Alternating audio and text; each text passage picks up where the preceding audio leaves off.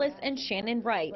City Council President, Democratic nominee, and Baltimore native Brandon Scott says he wants a new way forward for Charm City with a focus on schools, jobs, and investment in black and brown neighborhoods. I'm asking the voters to believe in someone who's believed in Baltimore, not someone who left Baltimore, not people who haven't been here, people that have been in the fight so that Baltimore can be its best self. Independent candidate and entrepreneur Bob Wallace says Baltimore needs a new face and voice because people who've been in office have let this city down. He's campaigning on heavy economic development and restoring the 17,000 vacant properties in the city, creating jobs.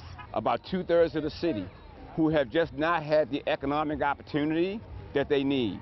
And so if we fix the economic opportunity in our city via my Nehemiah plan, I believe that will address the crime and the violence and the hopelessness that we see in our city. Shannon Wright, the Republican candidate running for mayor, wants to seriously invest in and reorganize the public school system, make the streets safe, and create jobs. Leadership that comes out of this election and in my administration will need to focus on the people of this city and prioritizing residents first, last, and always.